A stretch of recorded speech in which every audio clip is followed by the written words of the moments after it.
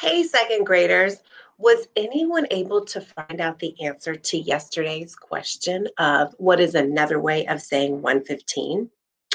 Well, if you found out that another way to say 115 was quarter after one, you were exactly correct. And crazy, right now the time is 10:15. So another way to say 10:15 is a quarter after 10. Because the clock is divided into halves, but it's also divided into quarters or fourths.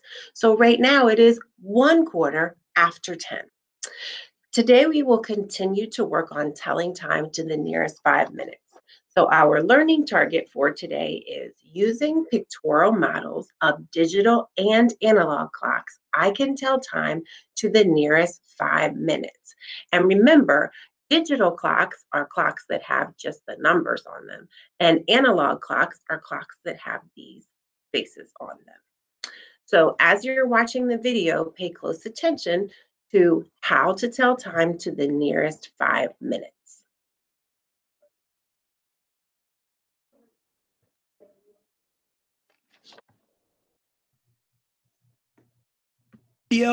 There's more at Embark Online. You can tweet me, and there is the Pie Guy. All right, this is second grade, Module 8, Lesson 15, and in this lesson, students are going to continue telling time to the nearest 5 minutes, but this time we're going to add in AM and PM. Don't ask me what AM stands for. It stands for something. Don't ask me what PM stands for. It also stands for something. I don't know. But we know that AM is in the morning, PM is the afternoon, and that's what our students are going to be focusing on in this lesson. So let's get started. So just a little bit of a reminder, I've got that GeoGebra applet that I created, and remember it's bit.ly/Dwayne Clock, and the D and the C are capitalized. And so the idea would be we have this GeoGebra applet that helps our students, practice telling time, right? Let's get that there. Okay. And so you can either have the analog or the digital or both showing. For example, you could practice reading an analog clock. Set the clock to something and but we want it to be to the nearest 5. So set your clock somewhere and then look at your digital to see if the students were correct. So the idea would be set the time for something, some nearest 5, and then click to see if you're right. Or you could do the reverse.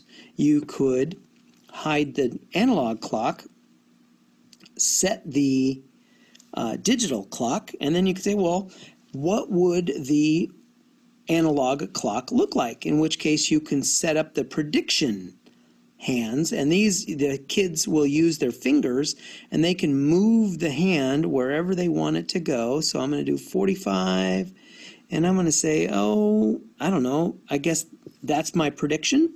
And then have the students click on show clock hands, and we're going to click on that, and oh, look at that, I was pretty darn close. If I hide and show the actual hands, boy, I was pretty darn close.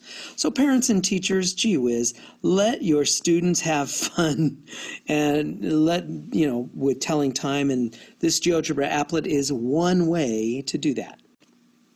And so as you're doing it, we do want to instill in our students that convention of AM versus PM. And so decide whether the activity would happen in the AM or PM. So eating breakfast, is that an AM or a PM? Well, of course, it's likely to be an AM, although we got to admit, with McDonald's, now they're offering breakfast all day. So some of these things you can engage in a nice little conversation with your students, parents and teachers, because some of this might be kind of fun. Setting the table for dinner is another example. In Thanksgiving, some kids might be asked by their parents to set their table in the morning because dinner is going to happen at 2 or 3. But anyway, the idea is let your students talk about AM and PM based on these current activities. So here it says, write the time displayed on the clock and then choose whether the activity would happen in the AM or the PM. So the first thing we're going to do, we're going to look at that clock. And this clock really looks like it is saying it is 7 o'clock, exactly 7 o'clock. But if we are brushing your teeth before school, that makes this an AM activity. So that's 7 AM. And if we want to, we could say, well, what about eating dessert after dinner? So the idea would be, well, we're kind of thinking about after dinner, so that's going to be a PM. And looking at our clock, well, we see that the minute hand is starting at 12. You go 5, 10, 15, 20, 25. So that's 25 minutes.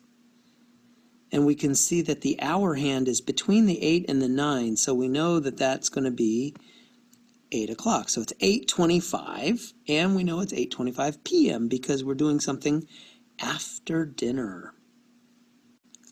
So parents and teachers, again, we're kind of removing the scaffolding. Now instead of reading the clock, we're going to be using our empty clock here to draw in the hands. This is just like that GeoGebra applet I showed earlier. So maybe instead of doing this activity, do the GeoGebra and have fun with it and play with it. Nonetheless, brushing your teeth before bedtime, 8:15. So first off, before bedtime. So that's going to make it a PM activity. And 8:15. So 8:15. Well, let's start by doing the minute hand. That's pretty straightforward because that's going to go here.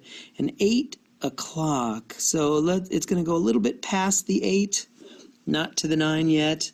So that's 8:15.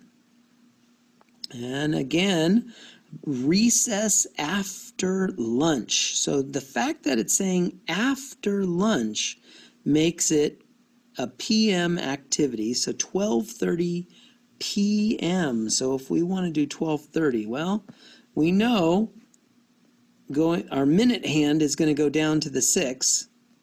Now 12. If the hour is 12, so we're doing 12:30. So I just took care of the 30 part with our hand going here, our minute hand. Now the 12 is going to be right in between the 12 and the 1. Right there. There's our hour hand. So there's our 12:30. And that wraps up that slide. Last slide for this video, it says, write what you might be doing if it were AM or PM. So this is where our students look at the clock and we see that the time is 6 o'clock. But what we're going to do at 6 a.m. is going to be very different than what we might be doing at 6 p.m. So let your students talk about some things that they might be doing at 6 a.m. versus things they might be doing at 6 p.m. And similarly, this clock says 4:30. Well, what might you be doing at 4:30 a.m. versus 4:30 p.m.? And that wraps up second grade Module 8, Lesson 15. We're telling time to the nearest 5 minutes, but really we're focusing on the meaning of AM and PM. Now that you all have seen the video, we can check out our learning target again and get started on our practice set. Our learning target for today was using pictorial models of digital and analog clocks. I can tell time to the nearest 5 minutes. And as you can see, we have both analog and digital clocks pictured below. And you can walk around your house and try to figure out if the clocks there are analog or digital. So let's get started on our practice set. Your practice set today, for the first part, you're going to draw the hands on the clocks. I did put a few reminders in here. Remember that the hour hand is short and the minute hand is long. And also, if you look at B, which is what we're saying is time to be finishing your homework, is 5:55. If the minute hand is at 55, that means it's very close to the next hour. So think about that when you're drawing the hands. For the next part, you need to write what you might be doing at this time if it were AM or at this time if it were PM. And for the last part, you are writing what time is shown on the clock. So if you have a pencil and paper handy, use that. If not, you can answer the questions in your head. And now you can pause the video to complete your practice set. Okay, let's check our answers. So for drawing the hands on the clock, I forgot to circle if this was AM or PM, but that's okay because I can do it now. Let's see, brushing our teeth after you wake up. That sounds like the morning. So I would say that that is 7:10 a.m. Would you agree? And as you can see, my shorthand is a teensy weensy bit after the 7, and the longhand is on the 2 because I count by fives, o'clock, 05, 10 for 7:10. The next part, finishing your homework, 5:55. Could that be 5:55 in the morning? That sounds very, very early. I would still want to be asleep. Or 5:55 p.m. I'm going to say it's 5:55 p.m. Now, there was a special reminder with this one to remember that when the minute gets all the way to the 55, that means the hour hand is almost to the next hour. Oh my gosh, it's so close to 6, but it is not 6 o'clock yet. It is 5:55 p.m. For what I might be doing if it were AM or PM, let's check the time. Well, the hour hand is pointing to the 7 and the minute hand is pointing to the 12, so it must be 7 o'clock. So 7 o'clock AM, I am walking my dog because he is ready.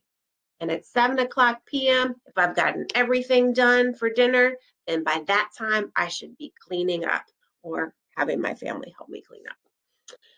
And the last question, what time does the clock show? I hope that no one got tricked by this.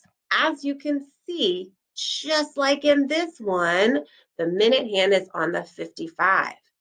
So that means it is almost to the next hour, but not yet. It is 3:55, but it looks like it is almost 4 o'clock, as in it will be 4 o'clock in 5 minutes. Now, a challenge for you all is to take a look at an analog clock every once in a while around your house today. And if it's 50 or 55 in the minutes, look how close that hour hand is to the next hour. Okay, great job.